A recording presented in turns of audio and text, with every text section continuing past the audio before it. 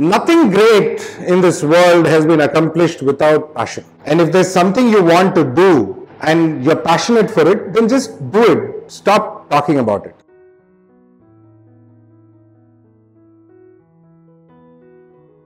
Today we are going to meet a very passionate person, Mr. Beta Mahatavraj, who's passionate about Indian native fish. When it comes to doing things, he's done it. He's that person you can say has been there and done it. And at this point, I'm going to just shut up and let him do the talking. Okay? Come on, let's go and meet Beta Mahatavraj.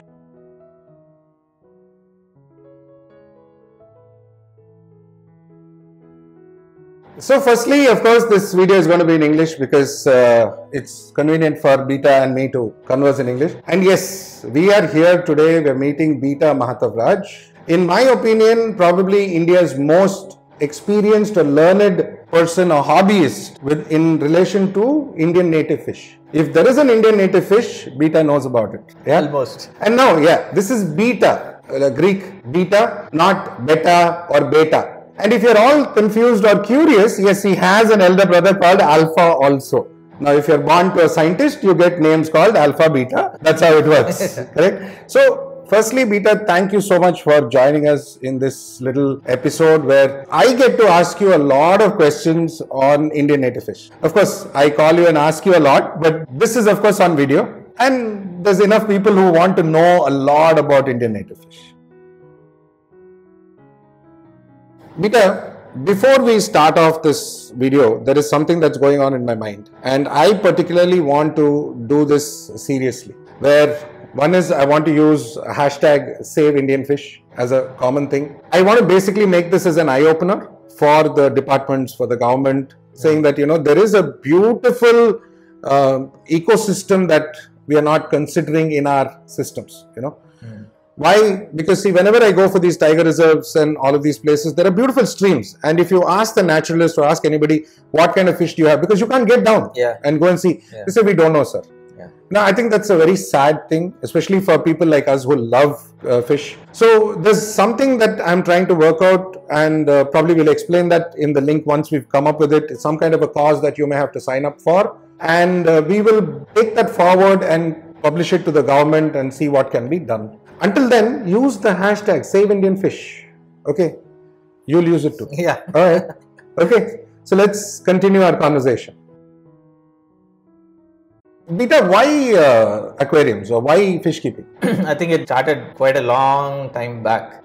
So I spent my childhood in Kerala, and we were in Ernakulam, or right now it's called Kochi, right, for some time. And we actually used to have a stream that was running, you know, within our compound, right? And one of the activities that I loved to do at that time was, after coming back to school, me and the neighbors' kids, we all used to go into the stream and catch fishes. And I think that's what it sparked off, because I started observing fishes right then. But then we moved around a lot after that because my dad was getting transferred. So only after I got back to Chennai in 1987, yeah, I know, for all the Gen Z years, it's quite a long time back. Yeah, you're only 24. Yeah. I am 23 actually. Yeah, that's the secret between us. So anyway, so we came back to Chennai in 87, and that's when I started, I would say after a very short break, probably 2 or 3 years, I started keeping fishes. So one of my uncles, my dad's younger brothers, actually gifted me my first proper aquarium. Till then, I used to have them in, you know, cement tanks and so on. And kind of started there, and it kept growing quite at an alarming pace, especially for my parents, because by the time I was in 10th standard, I probably had around 20 tanks all around the house, right? That point, I used to keep cichlids and so on. But as years went by, my interest sustained, right? And that's when I put up a fish room for myself that's outside the house, where I could enjoy my hobby in peace without being judged, right? See, I think all of us have gone through this journey of starting very little and at a very young age and then moving forward.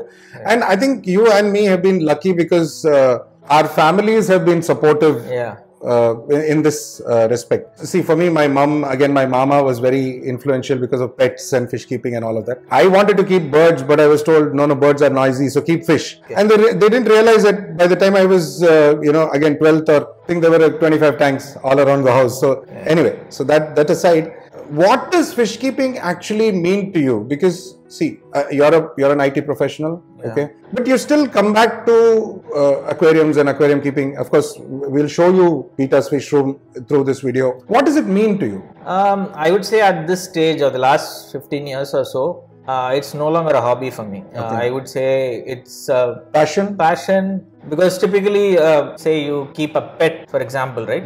You want to interact with it, you want to feel the love back from it. For me, it's not like that. For me, it's more like something that I'm passionate about, and I want to study and I want to observe, rather than wanting my fishes to interact with me, right? See, I talk a lot about observation in most of my videos, and I tell people that if you look at your fish, there's a lot you can learn. And I'm not just saying learn about the fish. I'm saying just generally in a spiritual sense, in a psychological sense, in a scientific sense, there's so much that one can learn from this hobby, right? What can you add to that? Yeah, I would say that you get a very deep appreciation of nature, first of all, right? Yeah. Especially if initially I was keeping aquariums, I was keeping fishes, but only when I went into the actual habitats where, some of the fishes we keep live, that's when you truly appreciate, nature. It teaches you a lot of things, especially coexistence, because your hobby might be fish, right? But when you go to look at a fish habitat, you see plants, you see insects, you see amphibians, you see reptiles, you see birds, you see see that whole circle of life kind of a situation, no? So, or a symbiotic relationship, and stuff like that. It's like a small universe by itself, right? Even a small stream is a universe by itself. So I think it really humbles you and you get a better appreciation for nature. Very true. Why this passion for Indian natives? I think I've gone through the typical phases, right? And I think I started really young, because I had, the fishes like discus, I had altamangels, and I had all the, South American, the West African cichlids and all that. I think the first few fishes that I kept was what they call orange chromide. So they actually they are an Indian cichlid, and they show amazing parental care, right? Similar to most other cichlids. I think it started with that because suddenly I realized this fish is from India, right? And somehow it doesn't get that appreciation, or we don't have that awareness that you have such a beautiful fish, right within city limits. Because back then I remember even within the city limits you could find this fish. And that's when I started exploring, going into the ponds, nearby ponds, and so on, exploring what fishes are there. And I realized that we have you just don't go into the ponds. Your whole family, you take them to the ponds and streams and stuff like that. I see that in your channel and videos. By the way, see, there is a beautiful channel called Meenkaran. Meenkaran is a Tamil word. It means Aquaman. Fisherman. Yeah, that's what Aquaman is more Gen Z. So Meenkaran, the link is there in my description, and the link is here as well. You can go and see a lot of Indian species of fish on the channel, and I believe that your channel needs more views. I mean, it deserves it because of the immense amount of quality videos you have on Indian fish. Why do you think that Indian fish don't get the appreciation they deserve? Because I personally believe, like the cardinal tetra or something like that, in this kind of a tank, we could have like the Sayadrensis or the Maharaja Barb, a few of them, and it will look far more stunning than cardinal tetras. Why is it that Indian fish don't get the recognition? I think one is obviously that you need some patience for them to bloom as such, right? It's not something that you just catch from the wild, put it in your tank, and immediately you can see it in all its glory. You need to put some work into it, give it, especially because it's a wild caught fish, it needs its time to settle down and kind of adapt to captive conditions. Then it will show it, right? So I think that's one part where typically Indian native fishes, sometimes it's displayed in a fish store in a bare bottom tank, and there's no color, right? But it's only when you bring it into your home, give it a nice environment, right? That's when they really reward you with colors and their behavior and so on. The other side is that I think underwater is a different world. You can see a tiger, you can go into a forest and see a tiger, but it's a lot more challenging for most people to observe what is underwater. And first time when I put on a snorkel and I went underwater, truly opened up a different world for me. Kind of a Pandora's box kind of a situation where the whole thing changed and said, oh my God, there's so much more. so much and a lot of people don't get the, I would say, privilege to do that, right? Because it is not as easy as walking to a stream. Or taking a look or going for a safari, and it's not you as really easy. need to at least put on a snorkel. Yeah, there is a lot of snorkeling activities and all that for the marine side of it, in a reef and so on. But freshwater, there is not so much. See, do you believe that also the government plays a big role in the publicity of these fish? Because I understand that almost all Indian fish are banned. Yeah, I wouldn't say all Indian fishes are banned. There are a couple of them. Both of them are snakeheads. One is obviously the Channa Barca, which is found in the Assam area, and another one is the subterranean snakehead called Enigma Chala. Of late, even the Denisoni has come on to the. Yeah, I think there is a deliberation whether it has to go into the list, but the final list didn't have it. See, because what I see is now, take the Denisoni for example, the Pontius Denisoni, right? Or what is it called? Yeah, it's kind of, I prefer to call it Sahyadria Denisoni. Sahyadria Denisoni, okay. The most recent publication has it as Pontius, but I think there's a lot more work to be done on there. I'll go with what you say because I trust your judgment on that. So it's the Sahyadria Denisoni. Today we don't get the fish in India, okay, or even if it is, it's somewhere there in some stream in Kerala. It's all imported, comes in from Indonesia, and that's a sad thing, right? It's our fish, it's an Indian fish, it's an Indian native species, and someone else is breeding it and selling it back to us. Do you think that from the government side there should be more support? Or if you don't want to answer that, that's fine. Yeah, no. So one correction I want to make is that, a lot of the international supply of Denisoni is from Indonesia. But there is still some amount of wild caught Denisoni that is available within India. But it's very less. I think since the market for it internationally has gone down in terms of an export standpoint, the local collection of that species has also gone down. But on the government's role, I would say that there are attempts, especially there's some work being done on, I think, the Mashirs, and there is a bit of work being done on the Denisoni as well. But then if you look at the biodiversity of Indian fishes, it's huge. Yeah, it's very so big. It really requires concerted effort, probably each state government taking a look at the fishes that are there in their river systems and probably collaborating, across borders to actually make this happen. There's another approach to this, because I understand, see, the government, I know for a fact, Department of Fisheries and all, I meet a lot of people. They work a lot on the food related, something that can be eaten. They do a lot of work on it. Right. They have a lot of studies on it. They have funds for it. Do you think it makes sense that, they also support the ornamental business in the sense, support more people to do research or breeding? And we have so many hobbyists who have a lot of information and knowledge. Will that make sense to better the hobby for Indian fish? So I would say one thing is that obviously I am not on the trade. So I don't have a very clear view on whether, how much support the trade is getting from the government. But what I can say based on my interaction with, people from the scientific community, there's quite a bit of study that's going on. There's quite a bit of, conservation related focus that is there. How well it is funded by the government. What is a push? Because most of our rivers, whatever conservation they try, they have not been able to stop the pollution. Okay, that is one of the biggest problems that all rivers are going to face. Still people are washing clothes and washing their vehicles, and all of this is going on in every river that you see. So I would say, from my experience going into the different areas, there are a couple of things which make it a bit complicated, the conservation part of it. One is the invasive species that are there, right? Both like the plecostomas, kind of the plecos, right? Catfishes, which are more aquarium escapees or releases, and then there is the food fishes like all the catfish and all the tilapias and katlas and African catfishes. These do not respect state borders or anything, right? Or even whether it is a wildlife sanctuary, right? They don't know. They don't know and they don't care, right? So they can move into different areas. And somewhat in the last 10 years, I've seen is a big impact that is happening, especially on hill stream fishes and fishes which are more sensitive in a sense.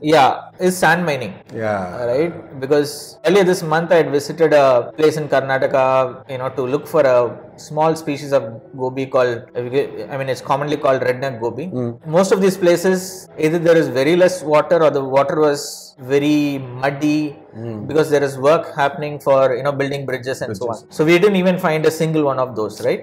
So there is some habitat. And you're not sure if they're there or not. You don't know.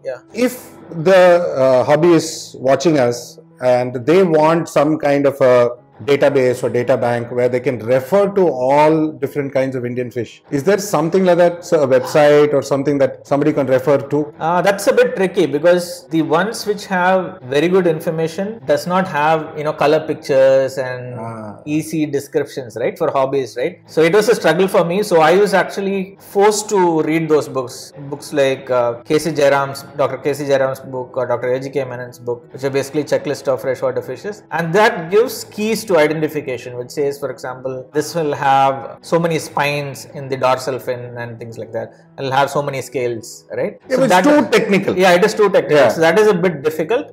If you have interest, you can do it. The other alternatives are little, I wouldn't say they're not comprehensive enough. Yeah. There are some books on Western Ghats fishes. Again, I would say it's a bit outdated, not the perfect information. There are some on Northeast fishes which have photos of preserved specimens, right? As a hobbyist, we usually look at live specimens, so it will be very difficult. So I would say at this point, you can look at internet resources, or you can get in touch with ichthyologists or people like me who do some field work, right? So we can help you. But I can't pinpoint any one book which can help you with that. So I think it's still an area that requires. This is something I want to share with you. I mean, of course, I love telling stories. So, for everybody, I was young and very curious about fish and fish keeping, because we had this pond in front of our house in Bangalore, and my grandfather said, okay, let's put fish into it. And he was also very interested because it's something nice was going to happen in front of the house. And so he said, you know what, I'll take you to University of Agricultural Sciences in Hebal in Bangalore. And there is a fisheries department there. You can go and talk to them and see if you want to learn something and all of that. I walked into the room and all I could smell was formalin and see dead fish. I walked to the room and I said, grandfather, let's go.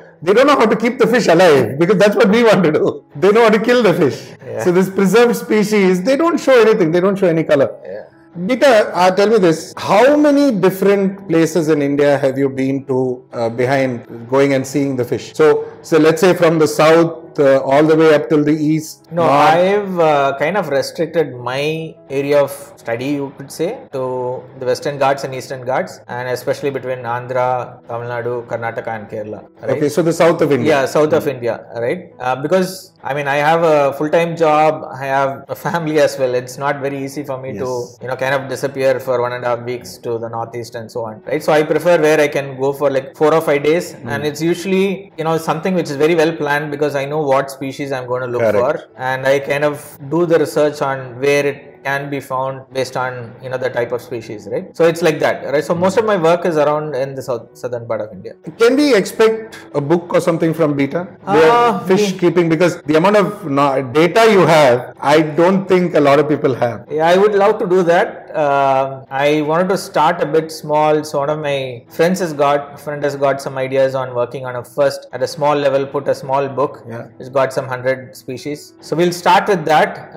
I've been kind of slacking on that, so probably we will do that this year. But more, I think this year I've planned more to go to schools and talk about Indian native fishes. That's kind of my plan this year. Yeah, but a book is something definitely that I'm looking for, and I'm already collaborating with few people in the scientific community to get my photos on the books and so on. I'm sure a lot of people watching this right now are already commenting saying, I want a book. Okay, that's how quick they're going to respond. So something like this is going to really add value. Now let's do a few silly questions. Okay, so which is your favorite Indian fish? I mean, your favorite Indian fish, or your favorite Indian fish. Yeah, there is no competition. There is a fish called Bhavania australis. Okay, it's found in the Western Ghats streams in Tamil Nadu, Karnataka and Kerala. Okay, it's a fish which is evolved to survive in hill streams, which means that they compress, they're very kind of aerodynamic,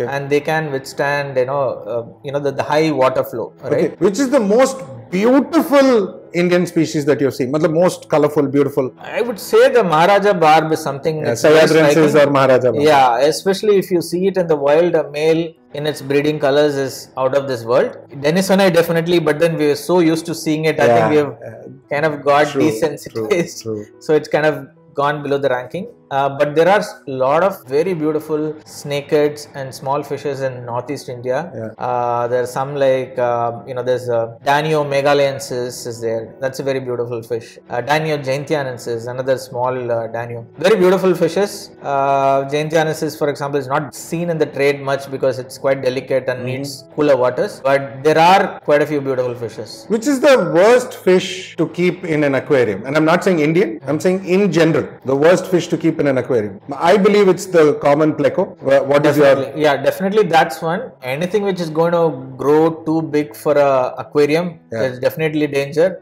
because most of the time something like a red-tailed catfish, right, which grows very rapidly. Very rapidly. There's a chance that even public aquariums will not be willing to take it from you because it's. I mean, we see a lot of that giant gouramis, red-tailed catfish, plecos, or even the regular sharks that all of those pangasius. It's too which is the Indian fish that people should not keep? I would think anything which has a. I mean, I would change it a little differently, right? You can keep any fish as long as it's legal if you are well prepared for it, right? Don't try and keep something which is which you will not be able to provide the conditions with. Like for example, I do keep hill stream fishes which are from pretty cold waters, but then I provide the cooling, I also provide the flow, right? I would say, you can keep any fish you want as long as you can, provide the right environment and provide what it needs. Especially because you are taking it from the wild, there's a bigger responsibility, right? Because it's something that is moving out of the wild, so you better, as a responsible hobbyist, give it the conditions that you can best give it, right? True. So true.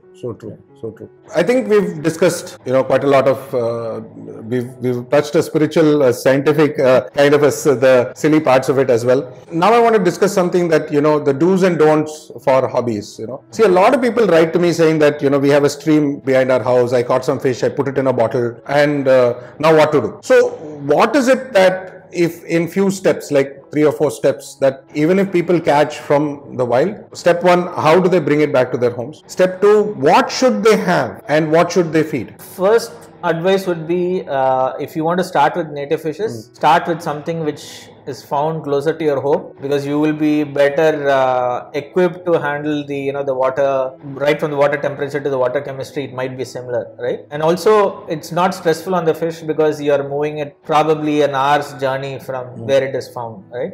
Now coming to so let me add here. So when you're moving, ideally you want to collect water from there, and you want to collect clean water from there and move it. And if you have an oxygen pack, it's always better, right? Yeah, the option is like you can oxygen pack it, or there is a product called breather bags, like semi-permeable, so there is a gas exchange. You can do that as well, as long as it's not a fish with spines, right, which might tear it. A regular precaution, right? One is that while you might find fishes in pretty warm areas, that doesn't mean that you can take the fish, put it in like a cover or something like that and keep it in the sun. That's probably the number one reason that they don't survive, because suddenly they are exposed to very high temperatures, because usually the water temperature is little lower than the surface temperature. Yeah, the water warms up very quickly in that packet. Yeah.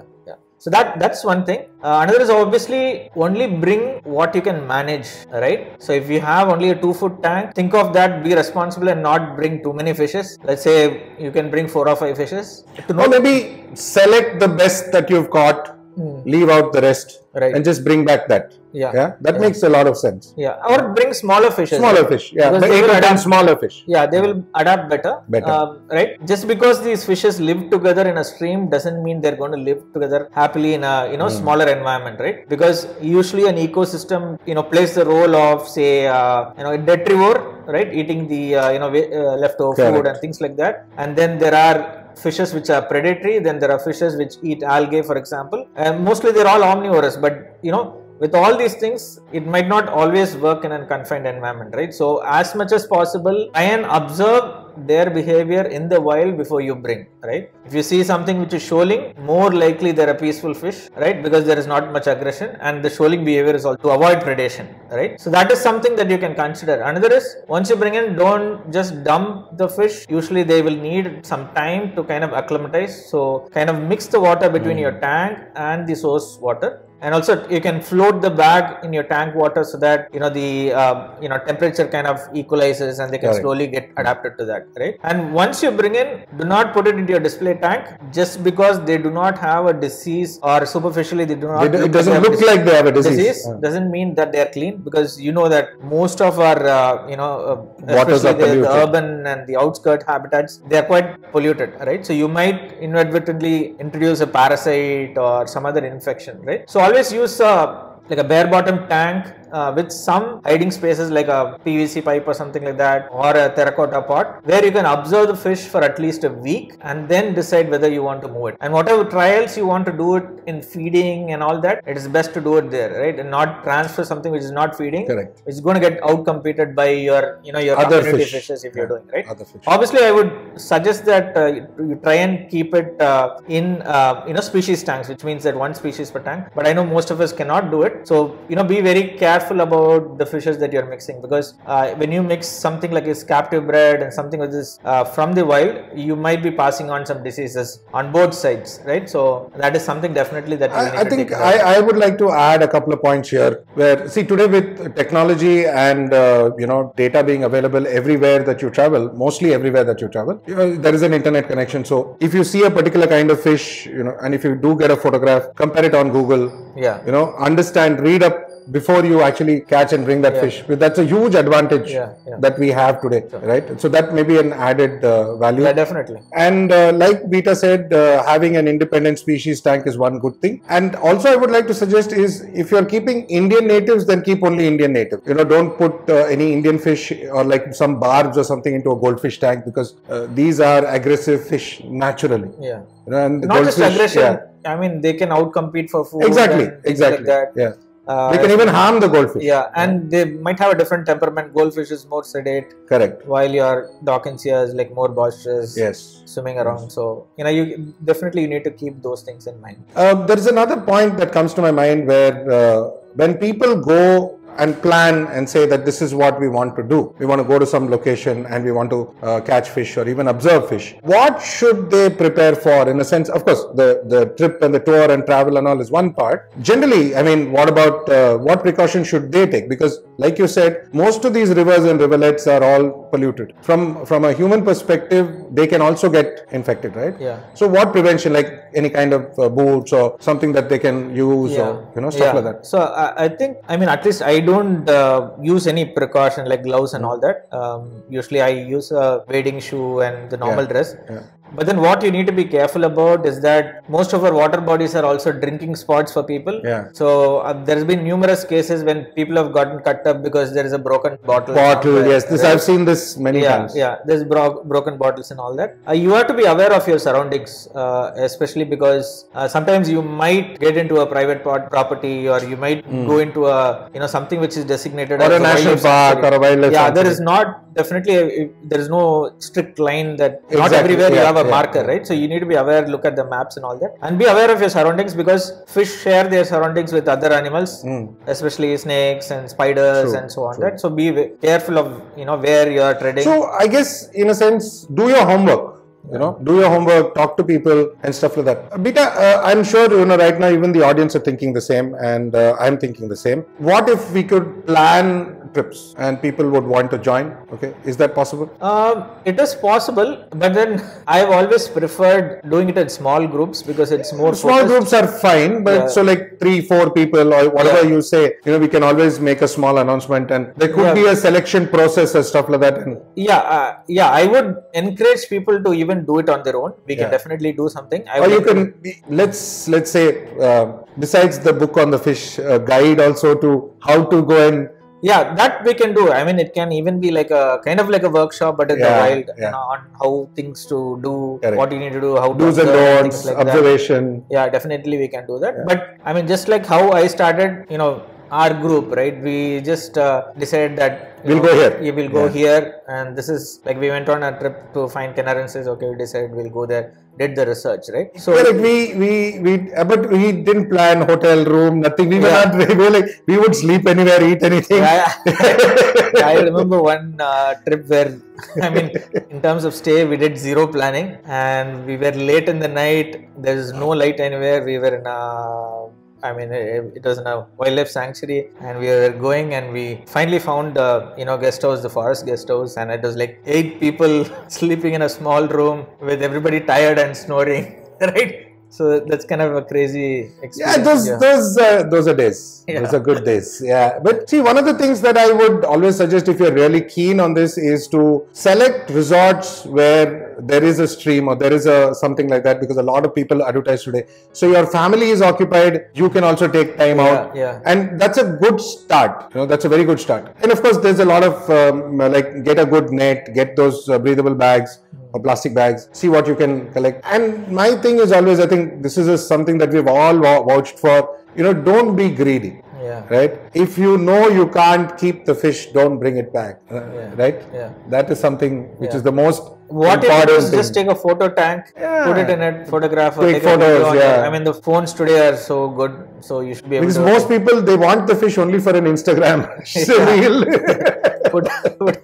I mean, if you are that kind of a fish influencer, then yeah, you can go ahead and do it. But then that whatever Mayur is suggesting is a good idea, but I would suggest that you get a snorkel, because it's a different feeling actually being in their world, right? Instead of observing them From in the your top, world, yeah, right? from the top. Because It's a different perspective. You'll see a lot of things other than fishes. Like I've seen a lot of diving beetles. You see worms. You see shrimps. You see, I've even seen Sicilian, right, which is an amphibian. So you see a ton of different things that you're difficult to observe from the surface. So one of the first times, I think in Andaman, when I went snorkeling or diving, and I remember there was this one location, little part of a reef where it was just very serene, beautiful. And the tourist guides who are with you, they keep pushing you, go here, go there, look here, look here. I held his hand and I pushed him down and I said, sit. Okay. And I was quietly there. I was just observing, and it changes the way you view things. And he kept nudging me. I mean, I almost would have hit him. Then he realized I want to relax. He thought something was wrong. Then I said, no, just sit. Okay, be calm. And I think I must have sat there for 5-8 minutes. It felt longer, but it changes a lot. It is a life-changing experience. First time you put your head under the water and get. I still remember another incident. Yeah, the stories keep coming. We were in Sangam, Karnataka, beyond Maddur Sangam, and we were just generally there, and we were trying to catch shrimp. In Sangam, there is a place where they drag for shrimp, the macrobatium shrimp with the claws, because that's edible. Yeah. So, and they drag it through a Vallisneria jungle. One is I wanted to understand the whole net because the way they drag it. The second is I wanted to see how it looks. And that Vallisneria jungle, if you go and put your head down, I mean, you can't hold your breath. I mean, those days I could. Not for too long, but a minute, 2 minutes. And it's a different world. Yeah. It's a whole different world. The kind of fish, the kind of shrimp, the kind of snakeheads, what all you see, it's amazing. Yeah. It's amazing. You should experience it. I guess, the passion comes from there. Yeah, definitely. Yeah. That will definitely triggers. So even before you go collecting and all of that, work on experiencing, right? I think that's the take home from this today. True. What would you like to add generally? Because you've been in the hobby for a very long time, and I usually say long time even when I say a long time, because others people get to know our age, and I'm not interested. I'm 23, 24. Yeah. Okay. The thing is, what would you generally like to tell a hobbyist? Today.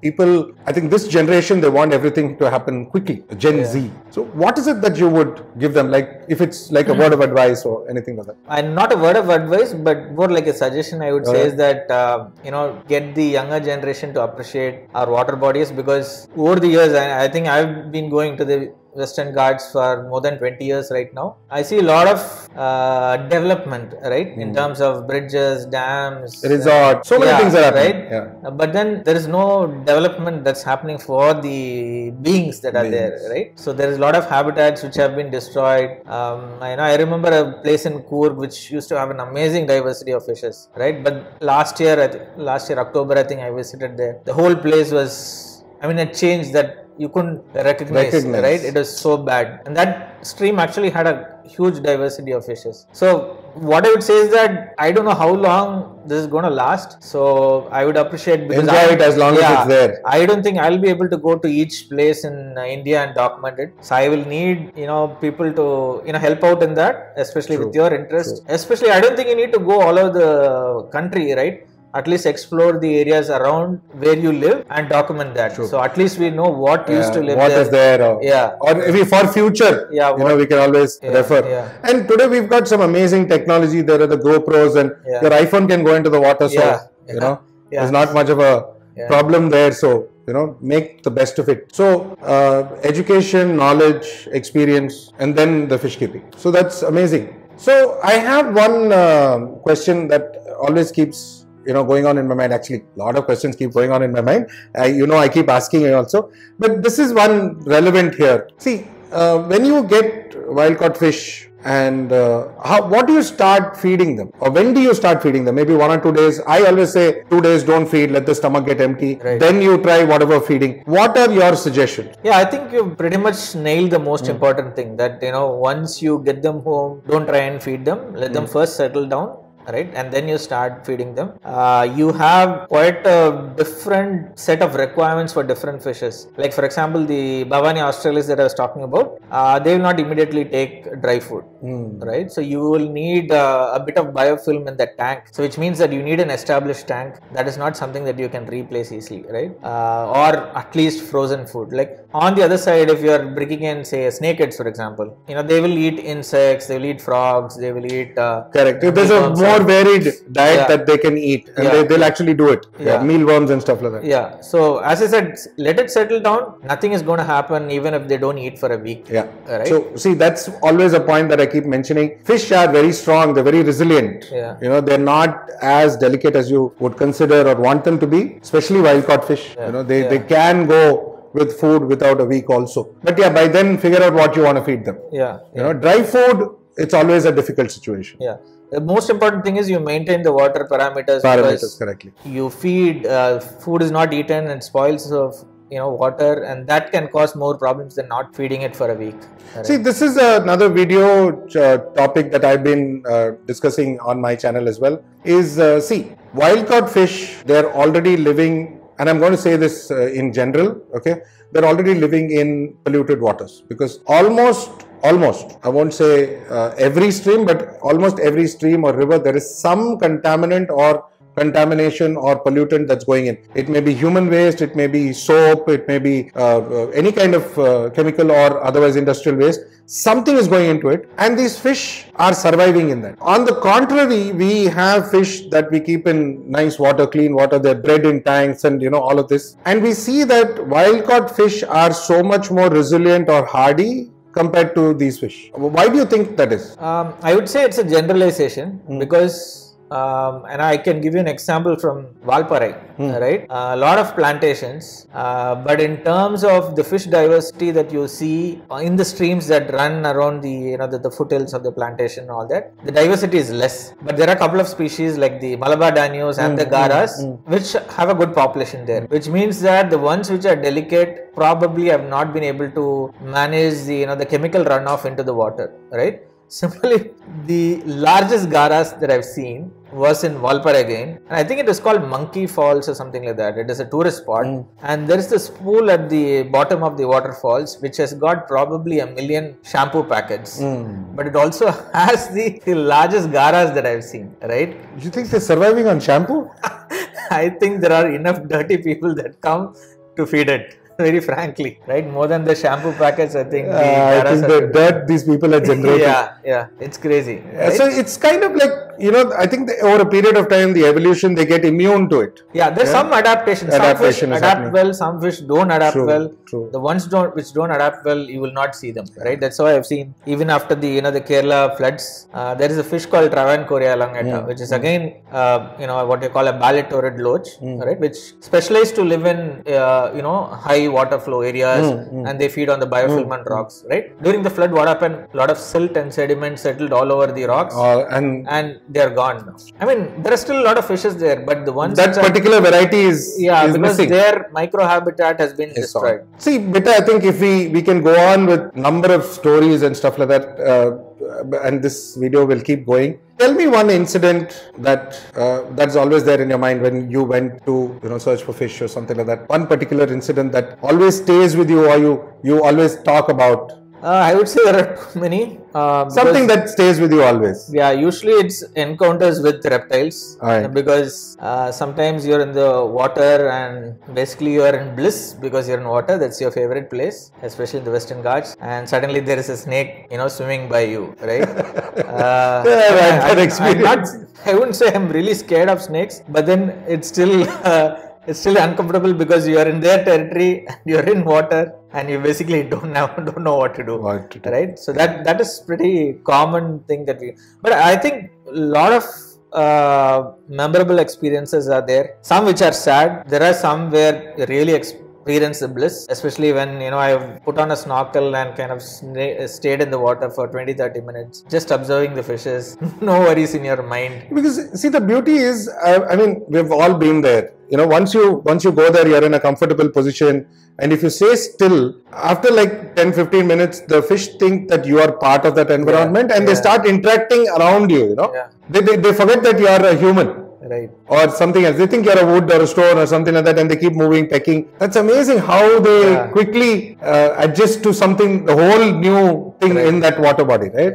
It's amazing. It's amazing. This is, see, of course, stories will keep going on. I mean, we can always go with stories and after stories. But I think at some point we need to end, and I want to see that book. That's a lot of pressure on me. Please.